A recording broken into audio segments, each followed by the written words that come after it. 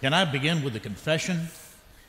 I started preaching in 1974. As a matter of fact, the day I surrendered to preach was the day that Richard Nixon resigned the presidency. I guess he saw what was coming and he thought he just needed to go ahead and move out. So August celebrated 49 years of preaching for me. But I can tell you, preaching at my home church, the Summerville Baptist Church, is intimidating to me for whatever reason. And it could be because I spent a lot of years, I planted a church in 1993 in Maryland, and we reached an unchurched group of people. Some of them had never been in church in their lives. Many of them had lived on the dark side. And so I had fellowship and interaction with them, and so it's like I couldn't get it wrong for them. You're not that crowd. As a matter of fact, that sort of speaks to the issue. About 3 weeks ago, it was when Pastor Randy approached me and said, would you be willing to supply for me while Sherry and I go to the marriage retreat that weekend? And I said, certainly. And he said, and here's what I would like to do. We're doing this series called Mountain Men. And apparently he's a fan of the reality TV show. Any of the rest of you do that? My DVR records that every week. We have our favorites. And it's a series about 6 weeks long about people who had some sort of spiritual experience on a mountaintop. It's pretty simple, mountain men. And he said, so I'm supposed to be preaching. I was planned to preach on Genesis chapter 22, verses 1 through 19, about Abraham taking Isaac up on the mountain to offer him. And he said, and I've created an outline for you if you would like to use it. So use as little or as much of my outline as you would like. So here's my agreement with you this morning. That is, if the sermon is bad, it's because he left me really bad notes. If the sermon is good, then he left me good notes. But if the sermon is great, I discarded his notes altogether.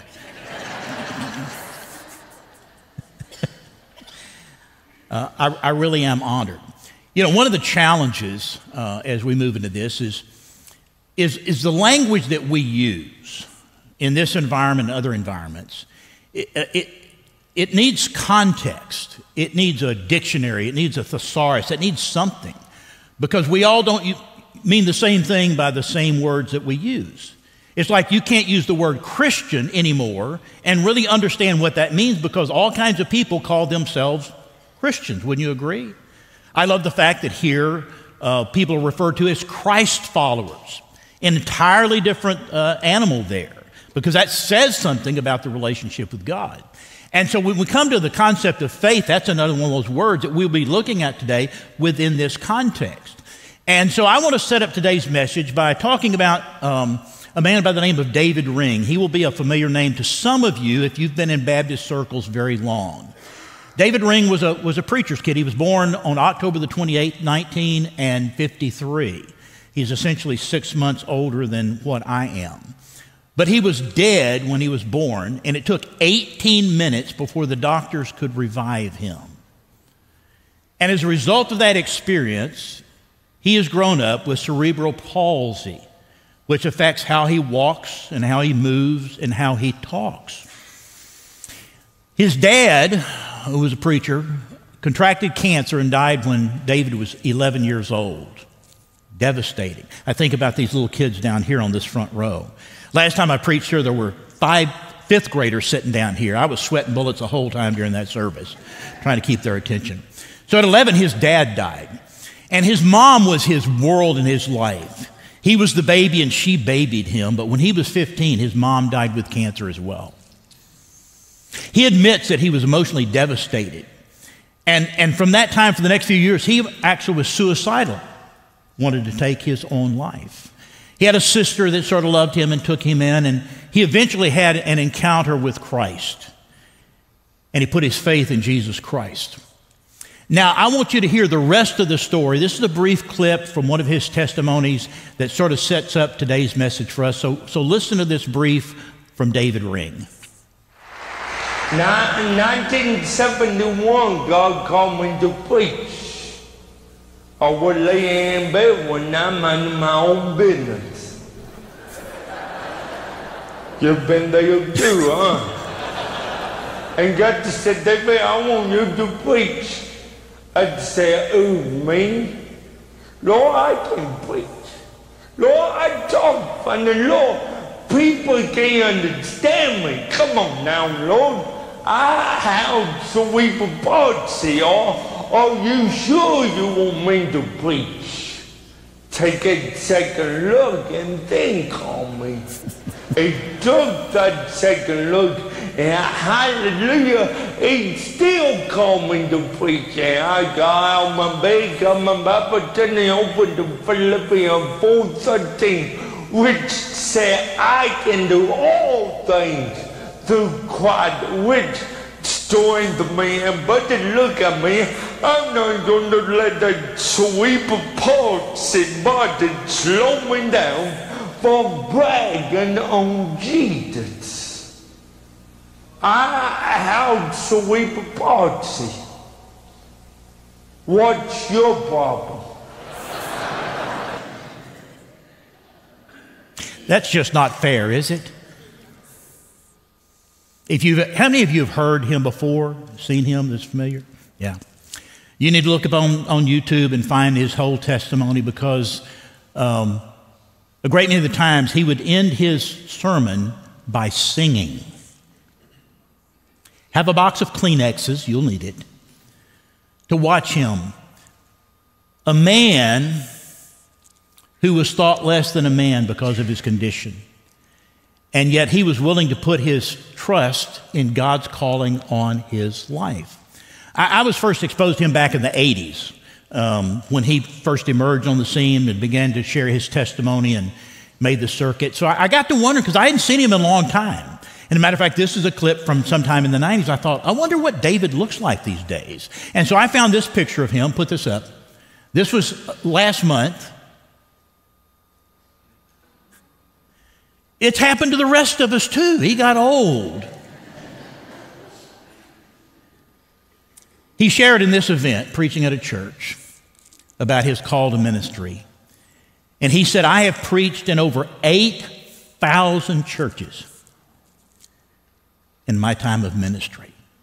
Not many preachers can actually say that. I want you to look at today's text. This is taken out of Genesis chapter 22, verses 1 through 3. We're just going to simply set up this whole passage with these words. Now it came about after these things that God tested Abraham and said to him, Abraham, and he said, here I am. He said, take now your son, your only son, whom you love, Isaac, and go to the land of Moriah and offer him there as a burnt offering on one of the mountains of which I will tell you. So Abraham rose early in the morning and saddled his donkey and took 2 of his young men with him and Isaac his son.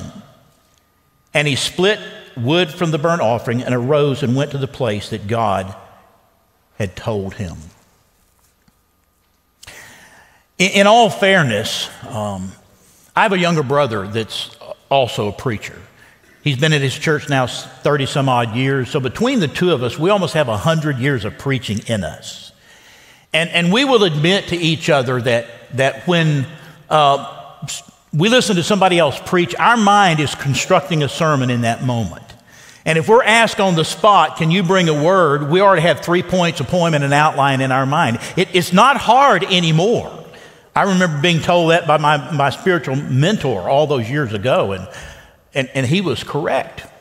And so when Randy asked me 3 weeks ago to share this passage, I've had 3 more weeks to stuff stuff into my brain and into my heart that I didn't need to start with. And so my challenge is, how do we do justice to this mountain man Abraham in this scene, in this scenario, which is one that frankly you and I just can't relate to? God telling Abraham, take this promised son and taking up on a mountain and sacrifice him there. A week ago Friday, I got to play golf with our pastor and with James Lawson and with another local pastor. And I was hoping to gain a little inspiration from them in preparation for today's message. But their golf wasn't inspiring to anything. And so I was sort of like, but I asked the question, I said, what do you do with this passage? And my wiring through all these years of preaching is that I want a text to really answer a question that somebody's asking. Because if you're asking the question and we're speaking to your question, you're likely to pay attention because you want to know what the answer is. But I realized in talking to Randy and James and the other pastor that their brains didn't work that way. Because when I said, what's the question that this answers, it's like, well, that's not how I do this. They said, what is the question? I said, well, that's the question. What is the question? And the other pastor said, the question is, why would a man be willing to offer his son? And I'm thinking, well, that is a question, but I'm not sure that's this question. And so I step back and I look at this and I said, so what do we do with this in Summerville in September the 17th, 2023, that speaks to where we are and who we are and what we're supposed to be about? Because in this room, there's this spectrum of humanity, different ages. You know, I was on this road down here with all these kids, thinking, would I want to be that age again? Anybody here want to be that age? No, not on your life. I'm glad to be the old man sitting at the end with them. But I know that some of you actually grew up here. This is like your home church. You were born into a family that were believers, Christ followers. You grew up in Sunday school and vacation Bible school, and you went to revival meetings back when the church did those kind of things. And you've been here. You sat through Sunday school week by week. You love your pastor. You love your staff. And that's been your life, because that's how you're wired, and that's how you think, and that's how you feel, and that's how you process the life that we're in. But then with this many people in a room this size, there are some of you that is not your story. You didn't grow up in that context. Matter of fact, you probably grew up in this dysfunctional home, if not a single parent home. Some of you back during the 70s don't remember the 70s for conspicuous reasons. No testimonials here. This is okay. We're all about grace. And somewhere along the way, you had a spiritual encounter and you met Jesus. Or for some of you, there actually may be somebody here that hasn't had that encounter yet. And so I'm thinking about in this challenge this morning, how do we speak a word? What is the question for the person who's been in this their whole lives, and the person who's still just looking for the answers to the question, and they don't really understand that question? So I'm going to give you a series of images, because this is based on observation, studying the scripture for all these years, preaching it, building relationships, sharing the gospel with people, that I'm convinced that all of us, this is about faith choices. That's the reason we entitled it Faith Choices, because whether you know it or not, every decision that you make in life is a faith choice. Whether you think it's spiritual or not, it is a faith choice. And so we need a framework to understand how this is supposed to work. So here's a series of images to help us understand, wrap our minds around this whole concept. The first of these is, we have these two circles I created. All right, put these up here. And the one on the left, I put that in gray.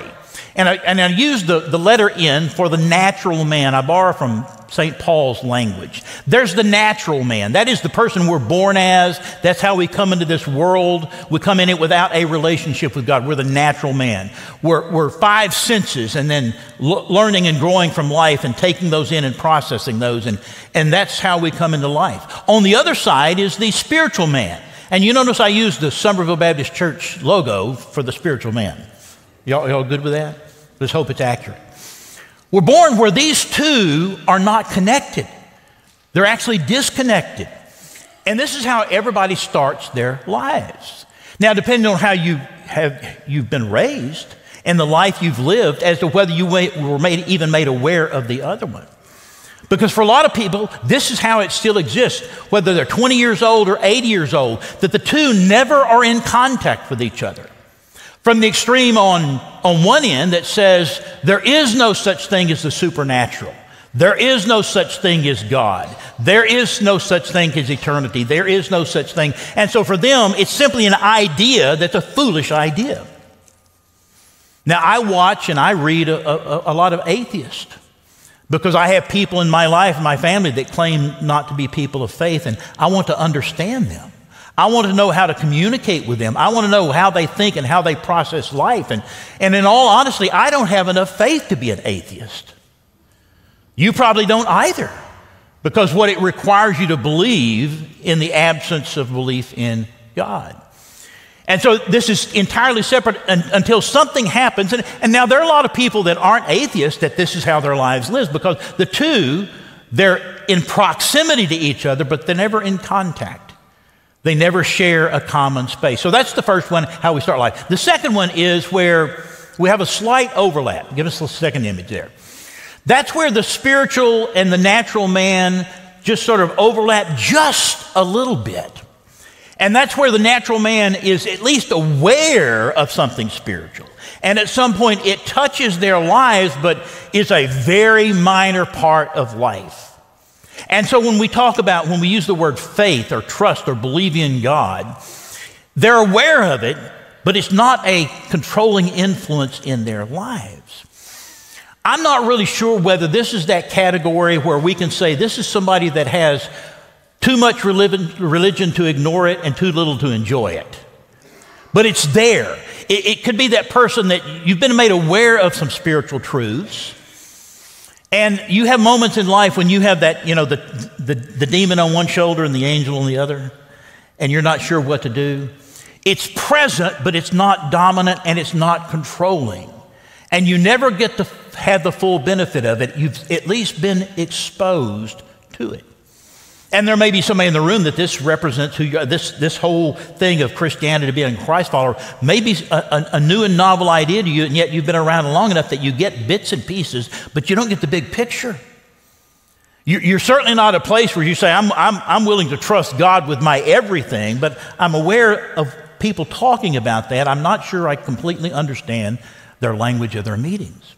The third image, let's put this one up there. This is probably representative of more people, and that's where this is an overlap. It's like 50-50. And I'm thinking, I probably have met more people who claim to be Christ followers that are represented by this overlap, because it's half and half. And any given moment, they can be in this side, and the next moment, they can be in this side. They easily move back and forth between the two. I can remember back in, I guess it was middle school, that, a group of boys be out, and these boys would start talking, and you know what middle school boys are like, they're all mouth. And it wouldn't be spiritual stuff until somebody said, hey, I'm a member at this church over here. And just like that, man, they could flip it over, and they were church people too. Now, we know it's not just true of middle schoolers, it's true of adults. In the workplace, I would say the average Christ follower is not conspicuous in the workplace for whatever reason. Now, if push comes to shove, when I was in college, I worked at a savings and loan. And I went to work there right before the end of the year. So when the Christmas season rolled around, I hadn't been there a month yet. And so they locked the doors early on that evening, and they had a big inside thing, and so they started pouring the booze. And so people were lining up, eating whatever there was to eat and having a good old time. And I said, no, thank you. That's not for me. And so I'm standing by myself. I'm the only one without a cup or a can in my hand. And this isn't to condemn that on you. Please understand me. This is about the distinction and sense of a calling of God in your life and what you choose to do or not do by faith. And simply, I didn't say anything to anybody about what they should and shouldn't do. And it was funny how many the older women, of course, when I think older women, I don't think they were as old as I am now. But anyway, back then, they were older women, would come over and talk to me, and they'd set their thing down and said, I really don't like this stuff either. and I'm going, isn't that strange? I didn't tell them not to do it. I didn't tell them it was wrong. I just chose not to participate because that's who I was in my faith journey. So this represents where a lot of people are. You can simply sort of straddle it, and being on the fence is never a good place to be. But this probably represents more people who claim to be Christ followers than the others. And the last one is this one. And that is where the natural man is completely encompassed by the spiritual man. And when I created this image, this is the passage I thought of. This is out of Colossians chapter 3, verses 1 through 3, where Paul writes these words. Therefore, if you've been raised up with Christ, keep seeking the things above where Christ is, seated at the right hand of God. Set your mind on the things above, not on the things that are on earth. For you have died, and your life is hidden with Christ in God. And I thought, doesn't that depict that? When you make that faith commitment to Christ and you've died with him, then your life is hidden with Christ in God. And when this becomes the configuration in your life, there is no escaping it. You're the David ring saying, I was minding my own business, when God says, I have a job for you. And when we finally say yes to that calling, then we're enveloped in that. So there's never any doubt in our minds as to who we are and who we're supposed to be. Now, there's just one problem with this scenario in this context and the text we're dealing with today.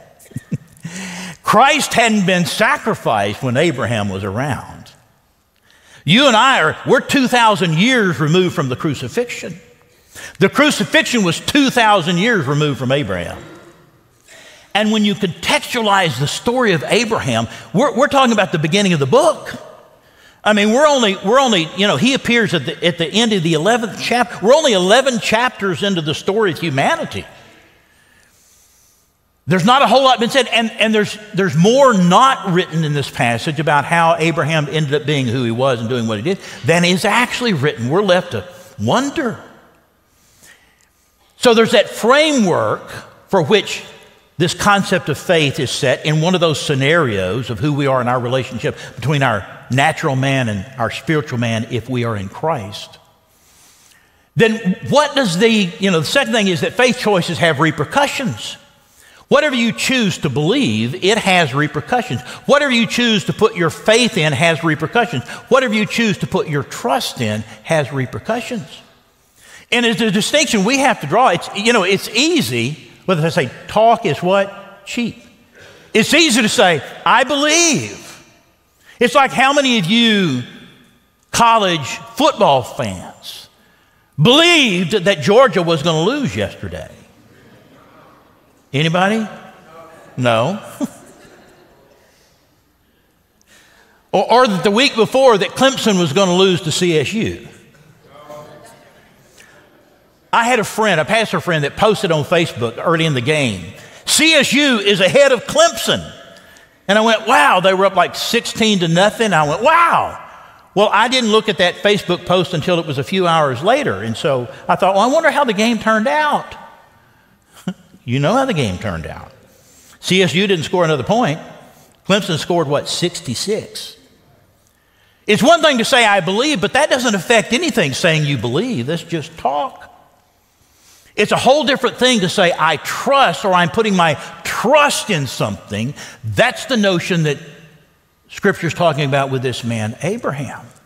So faith choices have repercussions, and I've broken these down into 3 in the time we have allowed it. So the first is where we go. When you go back, and the story of Abraham runs from the end of chapter 11 really through chapter 25, that portion of Genesis. And there are 3 different sort of expressions of how faith stands out in his life in the word trust and confidence in God. That the first is in where we go. In where we go. If you go back and you read the story, we actually have to look at the book of Acts to get the commentary on the book of Genesis. Charles Spurgeon used to say the best commentary on the Bible is the Bible. This is a good example of that. Because it's in the testimony of Stephen that we have told us that God appeared to Abraham when he was still in Ur of the Chaldees and said, I want you to go to a land that I'm going to give to you. You don't read that. You read it in Genesis that his daddy and his uncle and his nephew and the family moved from Ur of the Chaldees down here up the Fertile Crescent. They were all making their way to the Promised Land. So God says, I want you to go, and he went. And then they got to Haran, and it was there that Terah, Abraham's father, died, and he was still there. And then God appeared to him, and now we don't have an explanation how God did it. We don't have an explanation how God spoke to him. But it was clear to Abraham that he was hearing from God. Now, I have been to Haran. Haran is in the the southeastern part of modern-day Turkey. It's 12 miles from the Syrian border. Folks, there is nothing out there. It is a desert. There's not an oasis. There's not a pond. There's not a lake. There's a little dusty village because it was a crossroads of trade in those days and simply happened to be where they landed. And God says, and I want you to go from here. And Abraham got up and went where God said to go. Now that was faith. He had never been to either one of those places, and yet he put one foot in front of another, or put one camel foot in front of another, and he went from one place to the next simply because God said to do it. Now that's what faith in the Bible is about. It's not about saying I believe, it's saying I believe enough to do what God says I should do. Now, is that familiar to any of us? If we're clear on what God says we ought to do, are we willing to put feet with our faith and act upon it? So there are repercussions, because the whole story of Abraham would not have occurred if he'd have stayed in Ur of the Chaldees, down at the mouth, down at the top of the Persian Gulf. And God says, here's what I want you to know. So it affects where we go. Faith affects where we go. I'm in South Carolina now because I think this is where God told me to come to. Start out in Texas. How about them Cowboys? Start out in Texas and spent almost 20 years in ministry there, and God sent us to Maryland. Listen, we tried to go to Africa, we tried to go to Asia, we tried to go to Canada, we tried to go anywhere, but God said, no, I want you to go to Maryland. And God made it clear. He made it more clear to me than he did to my wife, and that was that you can go one of two ways. You can go and be happy, or you can go and be miserable, but you are going to go. You been there? So it affects, the repercussions are in where we go and then what we say. And this is a part of the challenge with the story of Abraham, because he's held up as this role model of faith and faithfulness, and yet when you know his story, is he didn't always get it right. You know, they didn't stay long in that first trip from Haran down to Canaan, but there was a famine in the land. It says they went on down to Egypt. Now, they're not kids. You know, they're old. Abraham is 75 at this point in time. Sarah's 65. But what does Abraham say to Sarah? Listen, they're going to think you such a beautiful woman. They're going to kill me to take you, so tell them you're my sister. Now, what kind of faith is that? You see, he was putting his faith in his ability to deceive the people in that context. How'd that work for him? Well, Pharaoh did take her to make her a part of his harem, and God didn't like that. He inflicted some health issues on the Egyptians. And Pharaoh figured out something's wrong with this picture, and he confronted Abraham and said, take your stuff and leave. You lied. You see, he put his faith in something other than God's ability to sustain him, to protect him. He did it again. And when he did it the second time, it was a different place, but it was exactly the same story. And what is bizarre, that second time, in chapter 15, is where we have that account where God comes to Abraham and says, listen, you're going to have descendants more numerous than the stars in heaven, the sand by the seashore. And Abraham's question was, how's that be? I'm old and she's old. How's that work? We know biology. How does that work? But Scripture says in that passage, and Abraham believed God in what it was imputed, or it was counted to him as righteousness. It says that he fully embraced that possibility that God was going to provide an offspring. And then it was after that he goes someplace else and says to Sarah, hey, tell them you're my sister. I don't know if that's disconcerting to you, that someone is held up. Abraham is mentioned 300 times in Scripture. He's called the father of faith and the faithful.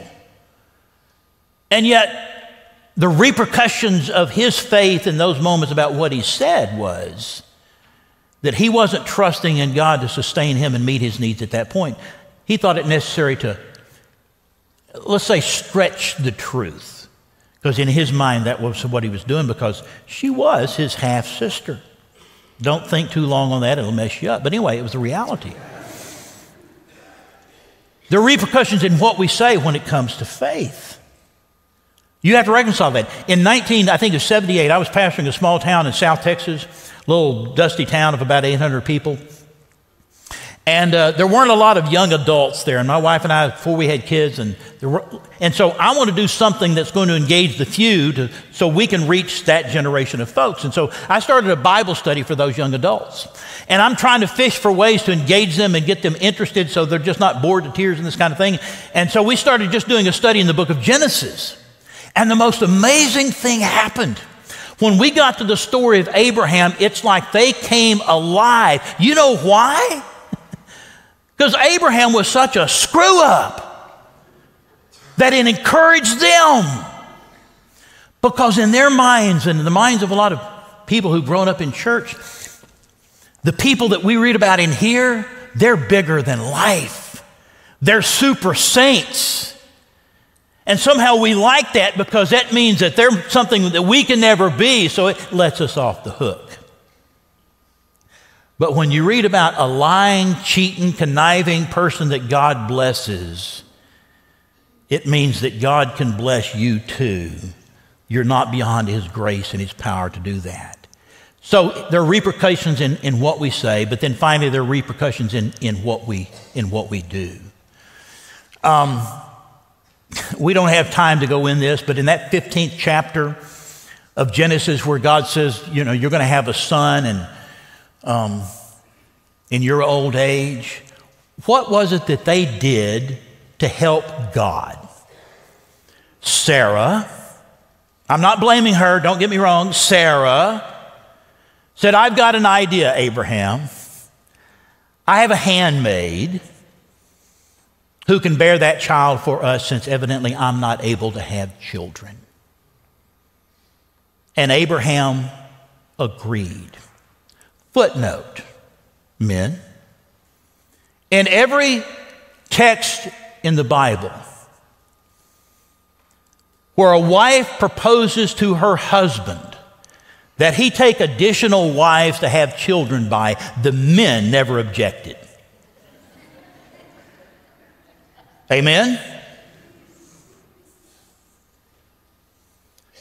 What did that say about his faith in that moment?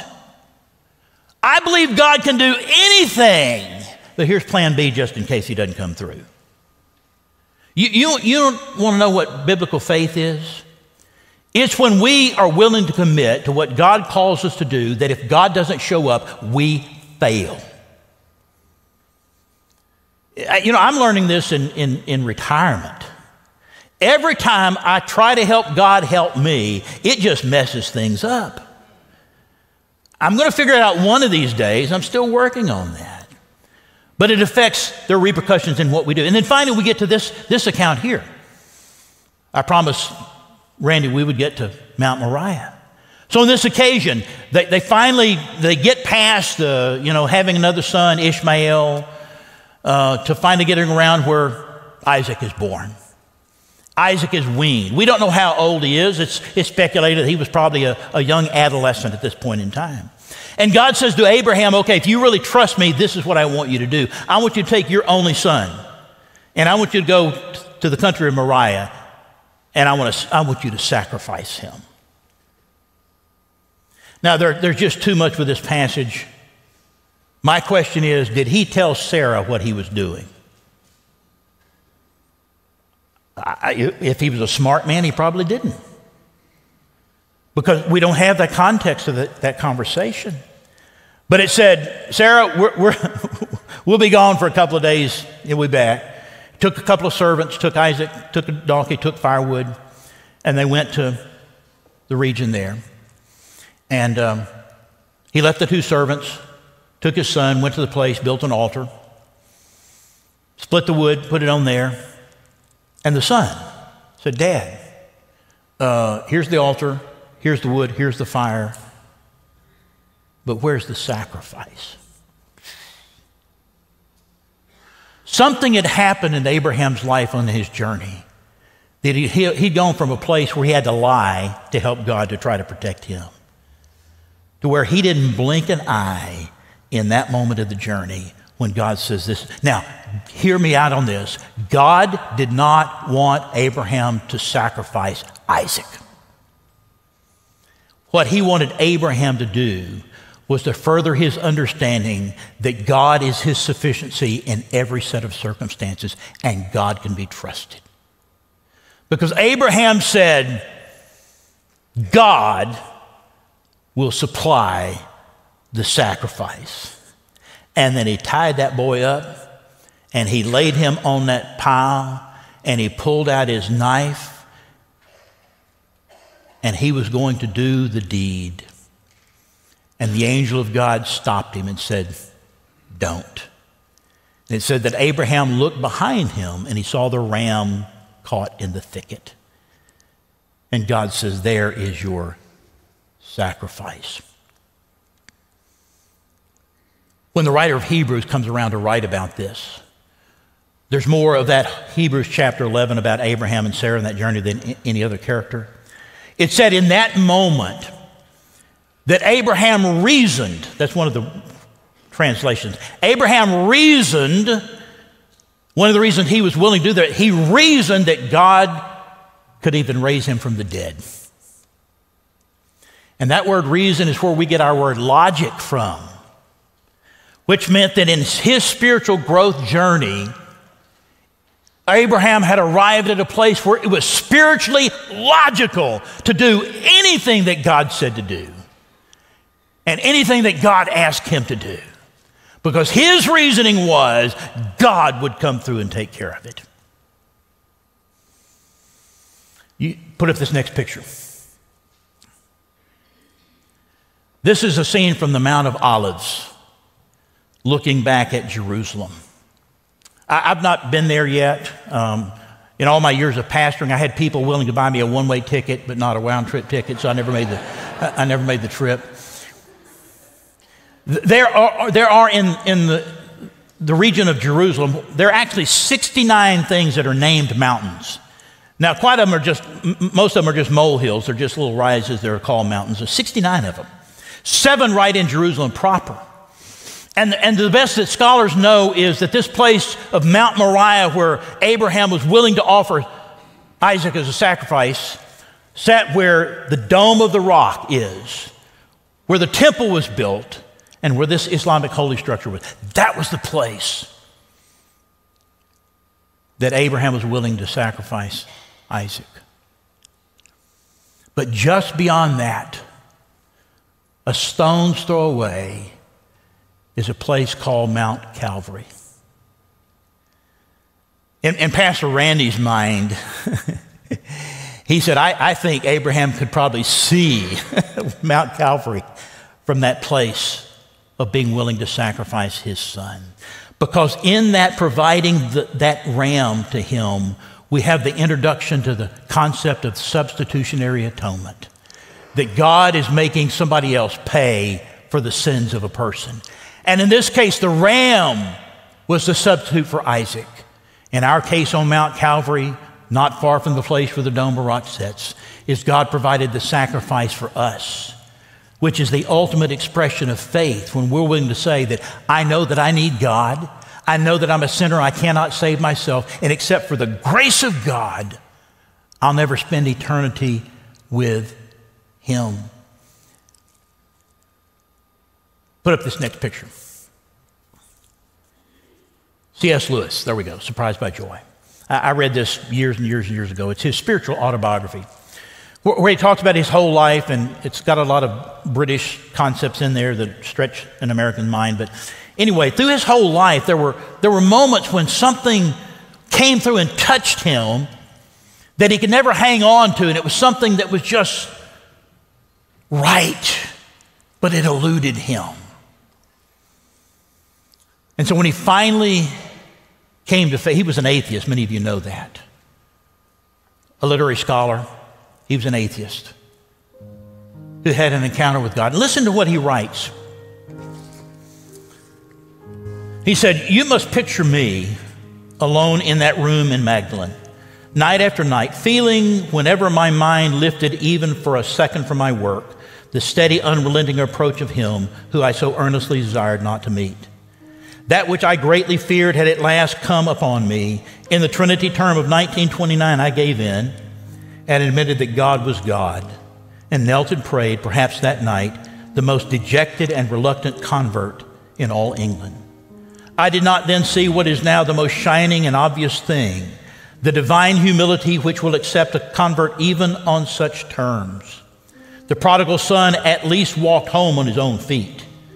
But who can duly adore that love which will open the high gates to a prodigal who is brought in kicking, struggling, resentful, and darting his eyes in every direction for a chance to escape? The words compel, entrar, compel them to come in, have been so abused by wicked men that we shudder at them, but properly understood, they plumb the depth of the divine mercy. The hardness of God is kinder than the softness of men, and his compulsion is our liberation. I thought about that when he described himself in that moment of surrender, his eyes darting to the left and to the right. And I asked myself, was Abraham doing that when he was taking his son to that place to sacrifice? Was he looking for that out? It doesn't sound like he was, because at that point in time, he was fully committed to God, to trust him for what needed to be done. Which brings the conclusion here. The conclusion is that the greatest repercussion is in how we will face eternity. If you want to know what faith is, are you putting your trust in what God has done for you to secure your forgiveness and his grace and abundant life? Let me pray for us as we process what God is calling us to do. Father, we're so grateful that you were patient with Abraham, who could get it so right and so wrong at the same time, and to leave us this example that was a foreshadowing of what you would do for us in Jesus Christ. And so, Father, as we examine which scenario of the natural man and the spiritual man we are, that if we're not in that last one where we're hidden in Christ, in you, because of what you've done, then bring us to that place right now, that we can fully experience what C.S. Lewis described in God's grace to him. Thank you for this holy privilege. It's in Jesus' name we pray these things, and for his sake, amen.